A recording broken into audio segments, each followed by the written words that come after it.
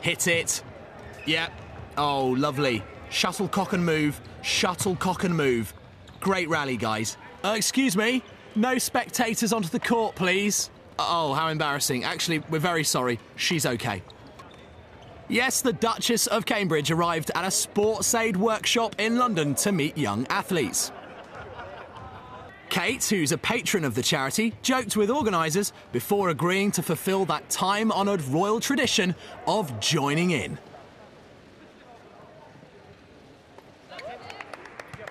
Skinny jeans and suit jackets aren't exactly regulation volleyball wear, but she seems to be doing okay.